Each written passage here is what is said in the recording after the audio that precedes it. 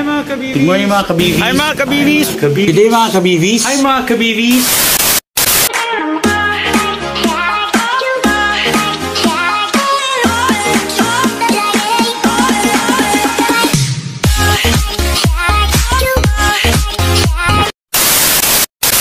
Hi mga ka-BVs! Welcome to another episode of Bigotilyo Vlogger! Good morning mga ka-BVs! Today I am very ecstatic because I am going to create another video for Bigotilyo Speaks. Remember last week I published a video on acronyms, and that's under the segment of Bigotilyo Speaks. So this is about English, communication skills, effective communication, yada yada yada. Right? Now, because that video has earned, actually this video over here, okay, because this video has earned 300 views, I am going to have another similar video that you guys may just like. Okay, and I'm very thankful for everyone who has seen the video, the first video. I've actually gotten very good feedback as well from people who have watched it. They love learning fun facts about English, and this is what I have promised you guys. This second video is something worth watching. So if you would like to learn more fun facts about English, just stay tuned. So before we start, gusto ko lang mag-shoutout kay Christian Ian Oriola. Thank you for your support. Here is his profile. He is now a newly licensed financial advisor. So if you would like to check out some insurance plans, okay, I think he's the right person to go to. Okay, you can check out his contact details over here. Thank you, Christian, and best of luck to you. This video, this time, is something that would give you an idea of names of things that we didn't know have names. So ito yung mga bagay-bagay na akala natin walang tawag, walang pangalan. Siguro nag-invento lang tayo ng mga tawag sa kanila. Pero there are names to these things. And it's very interesting, quite interesting to know kung ano itong mga bagay na to na may tawag pala in English. Huwag niyo na akong asahan sa Tagalog kasi hindi ko rin alam ang tawag sa kanila sa Tagalog. I can just share with you things that we thought didn't have names in English. So to get the ball rolling, things that we never thought had names. Number one, I'd like to start with this. Okay, so yan yung kanal dito sa baba ng nose. Diba? So we just call it canal, area between the nose and the lips, parang ganon. Pero it is really called philtrum. Okay? Remember that. Philtrum. Okay? P-H-I-L-T-R-U-M.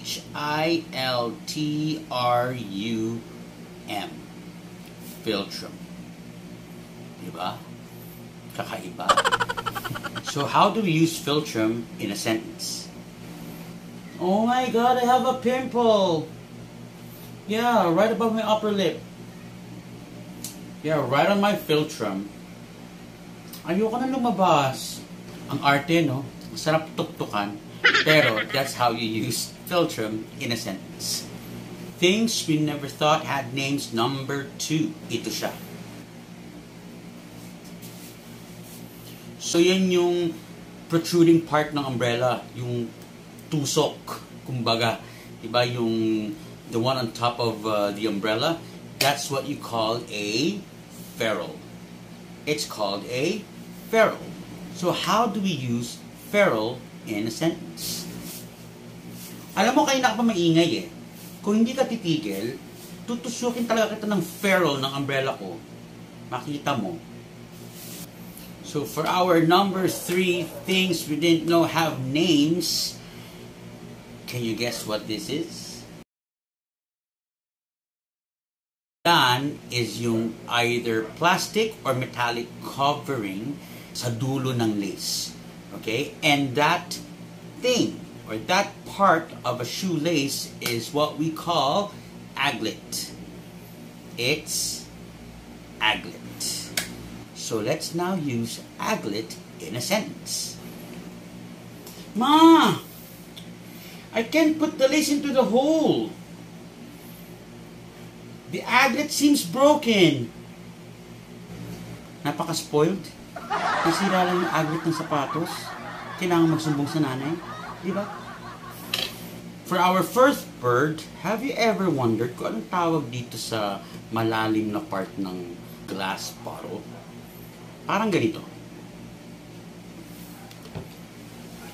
Tawag dito sa part ng bottle na to is punt.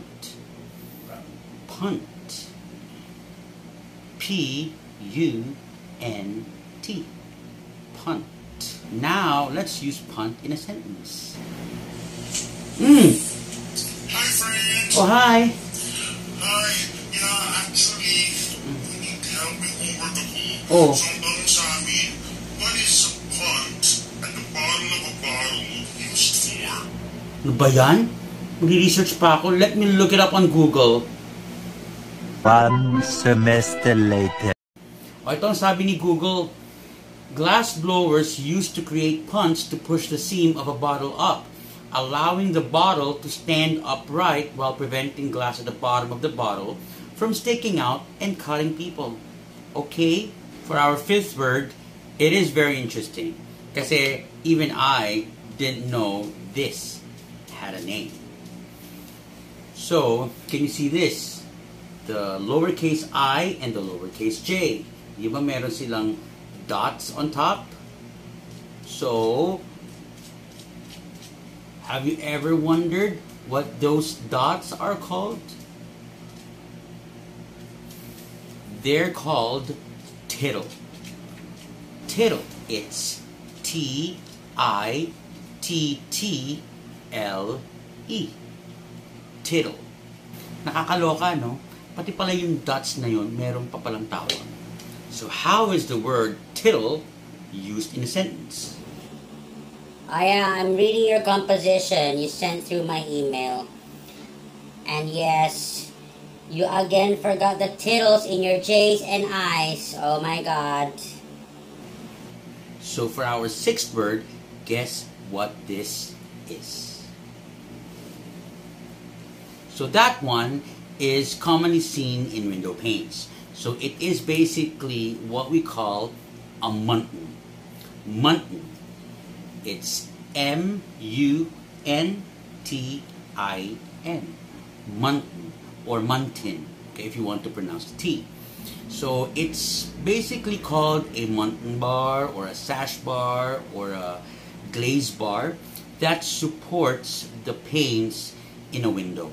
So sila yung nag-hold ng mga different window panes. Parang ganon. Hindi ako karpintero, pero ganon yung pagkakaintindi ko. Okay? And dun sa image kanina, ganon din yun. Okay? Huwag na kayong kumontra. Basta yun na yun. It's called muntin. At huwag na rin natin gamitin sentence kasi hindi naman tayo makakarpintero. Okay? For our things we didn't know have names, number 7, I want to show you this. Do you know what this is called? Diba we call it the infinity symbol? But it really has its name. It's called a lemniscate. Lemniscate. L-E-M-N-I-S-C-A-T-E.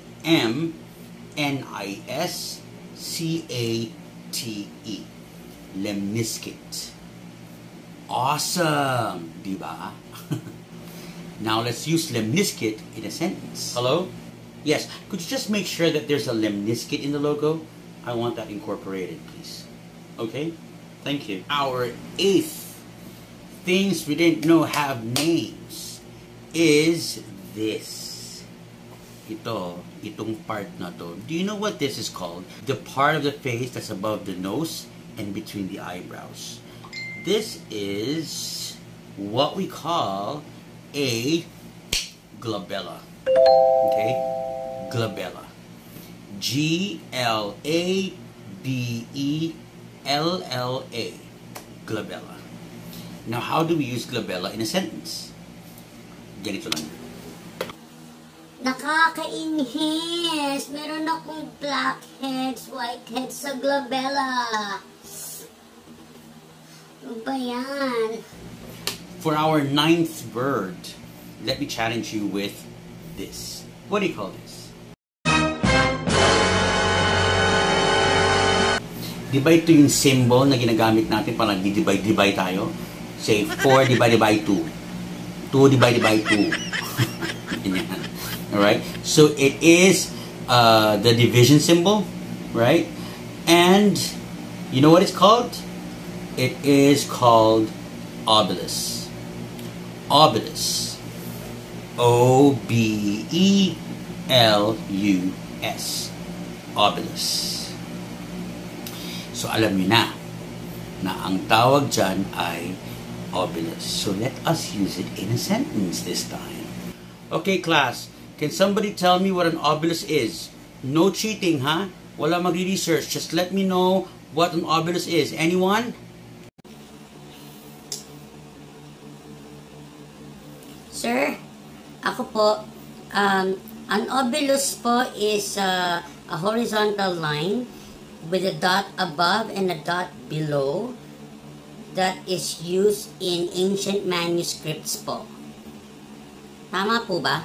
Tamang sagot mo. Magaling. And you're doing your homework. And finally, our 10th things we didn't know have names is this. Teka, tanggalin ko muna yung rilo ko. Ay, na lang kabilang. This one. Do you see the lines, the creases, the wrinkles? Yan, yung mga lines sa wrist nyo. So, tignan nyo yung mga wrist nyo, di ba may mga linya-linya dito? Para ganito. Yan. So, yan yun, di ba? Ang tawag dyan is russet lines. Russet lines. Okay?